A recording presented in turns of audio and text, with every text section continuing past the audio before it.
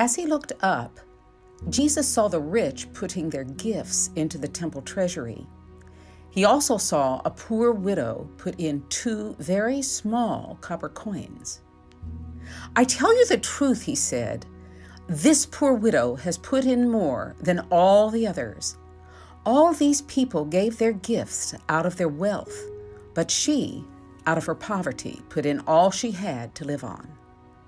Some of his disciples were remarking about how the temple was adorned with beautiful stones and with gifts dedicated to God. But Jesus said, "As for what you see here, the time will come when not one stone will be left on another. Every one of them will be thrown down." "Teacher," they asked, "when will these things happen? And what will be the sign that they are about to take place?" He replied, "Watch out that you are not deceived. For many will come in my name, claiming, 'I am he,' and the time is near. Do not follow them." When you hear of wars and revolutions, do not be frightened. These things must happen first, but the end will not come right away. Then he said to them, "Nation will rise against nation, and kingdom against kingdom. There will be great earthquakes, famines, and pestilences in various places, and fearful events and great signs from heaven. But before all this, they will lay hands on you and persecute you. They will deliver you to synagogues and prisons, and you will be brought before kings and governors, and all on account of my name. This will result in your being witnesses to them. But make up your mind not to worry beforehand how you will defend yourselves. For I will give you words and wisdom that none of your adversaries will be able to resist or contradict. You will be betrayed even by parents, brothers, relatives, and friends, and they will put some of you to death. All men will hate you because of me, but not a hair of your head will perish. By standing firm, you will gain life. When you see Jerusalem being surrounded by armies, you will know that its desolation is near. Then let those who are in Judea flee to the mountains. Let those in the city get out, and let those in the country not enter the city. For this is the time of punishment, in fulfillment of all that has been written. How dreadful it will be in those days for pregnant women and nursing mothers.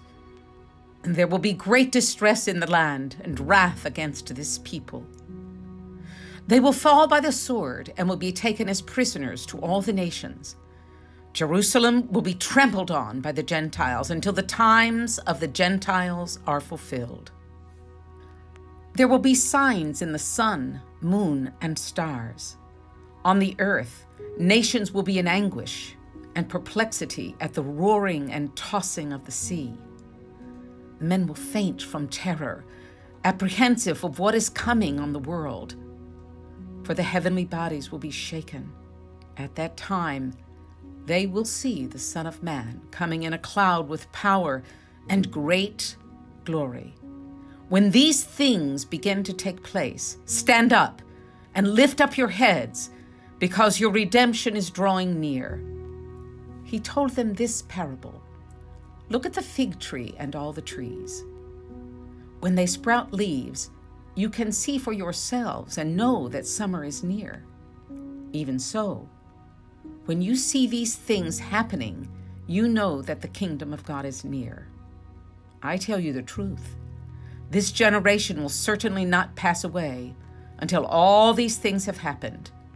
Heaven and earth will pass away, but my words will never pass away.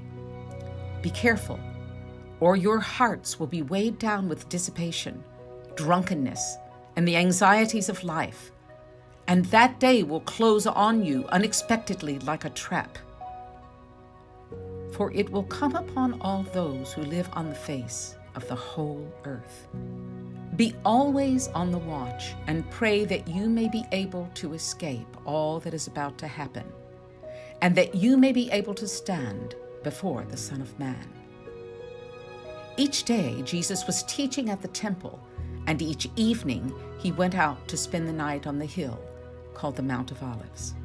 And all the people came early in the morning to hear him at the temple.